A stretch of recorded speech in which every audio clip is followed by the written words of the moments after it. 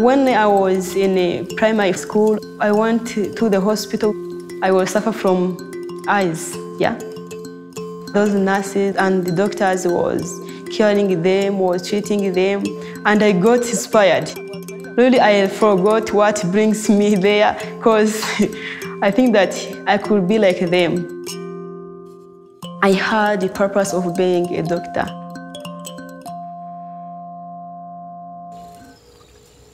We used to fetch water far from my home. There is no power or water like that.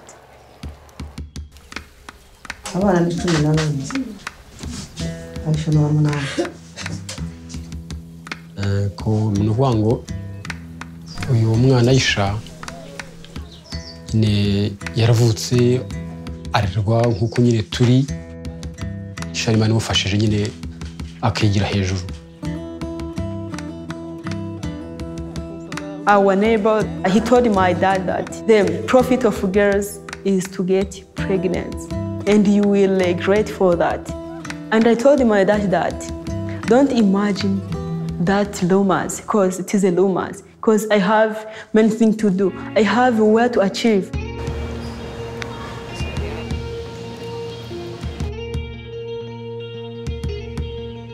My empowerment as a woman didn't start with me being here in the United States or at Harvard.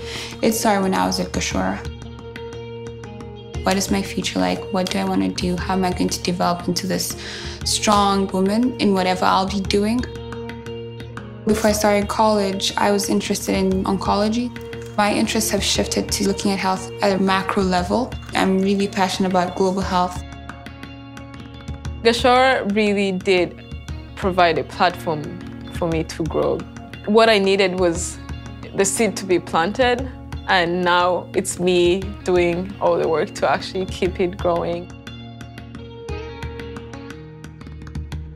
I'm a biology major on a pre-med track, and this semester I'm taking 4 classes, one of which is organic chemistry in Rwanda.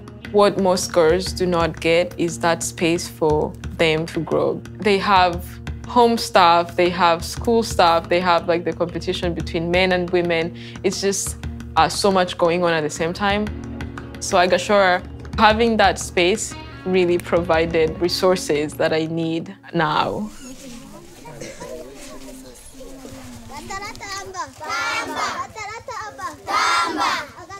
One day I was going to the hospital and I asked a doctor from there, what can I do so that I can reach there on your level? And she told me that if we don't continue our university, we will not become a doctor. And I was so scared. I looked at my parents, I looked at my background, I said that, oh my God, how are they going to pay for me university? Even though I struggle, I keep working hard, and I did my national exam well. I was the first in my school as well as my district. My dad and my mom they was laughing because their daughter really get a good mark. One day, Gashora Girls Academy, they call my dad and they tell him that your daughter, she is allowed to study here. You can't imagine how I was proud. If I study science, it will help me to achieve on my purpose.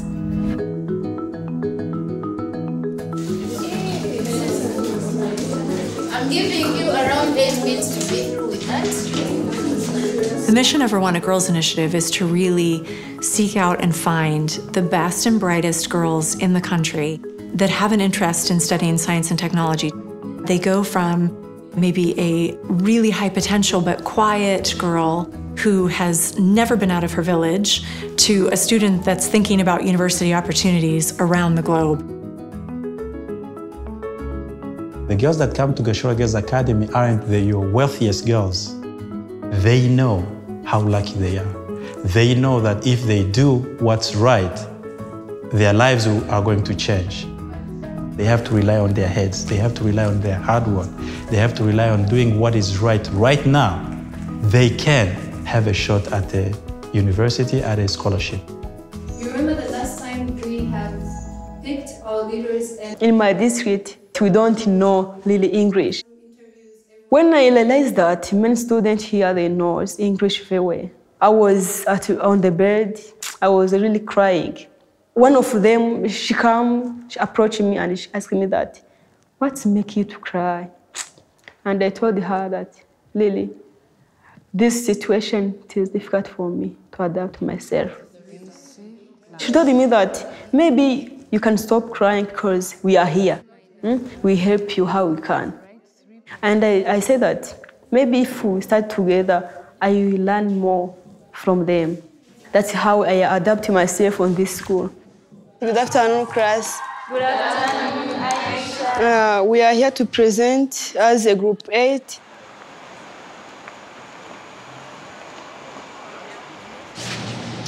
I said, did you go alone when you went to shop for like your first time, for like winter stuff? No. And Juliet was here. oh, okay. I'll do that. Okay.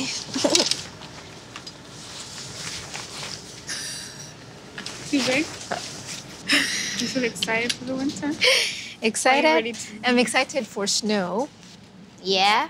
First Guys have time. it for 7 months.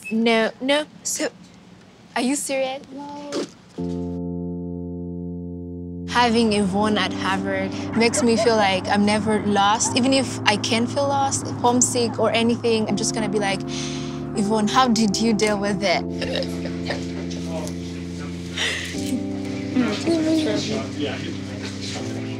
It is amazing having a Gashora girl here.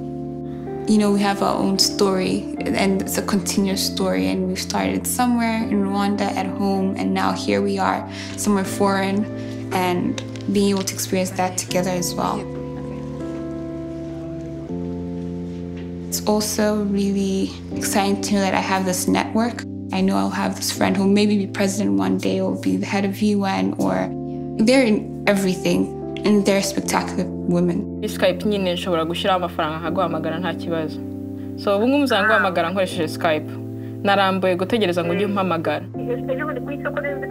So last summer I went back home and I worked with Partners in Health. I was shadowing doctors. It was my first time to go back home since I got to the US.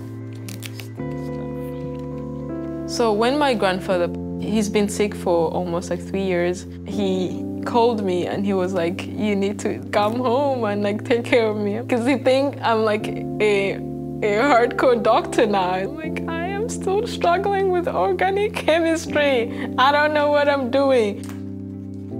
When my grandfather passed away, definitely it was a very hard time because I was far away and family was getting together.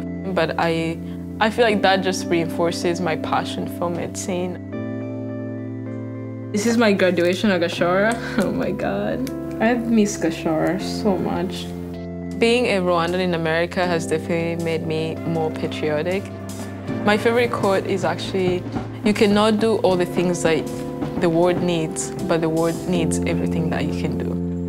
When I think about my country, I have passion to come back to Rwanda and do such great things. None ndashaka ko tuva ku 10 kugera kuri 20.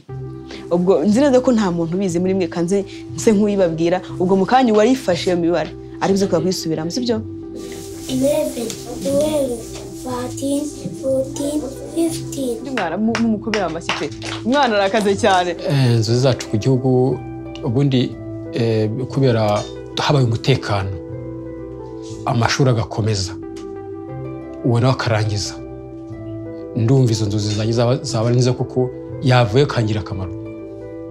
I think with every year and with families accepting that their girls are going to school and their girls are changing, the idea of what a woman in Rwanda is or should be has changed. A modern Rwandan woman is one who is, to just sum it all up, empowered. And just be okay to be strong. They're going to not just be leaders in Rwanda, but they're going to be leaders on the continent and in a global context. The experiences that they'll have and the way that they've learned to advocate for themselves and how they are absolutely driven to advocate for other people will come back in the work that they do. And I have no doubt that they'll go on to be ministers of education in Rwanda. They'll be human rights attorneys for the UN. They will go on and be those leaders that will help us to address some of the biggest challenges that we face around the world. I never know and I never seen school like this. It's an amazing school. It's a school which is full of opportunity. You can't imagine. That was my first opportunity.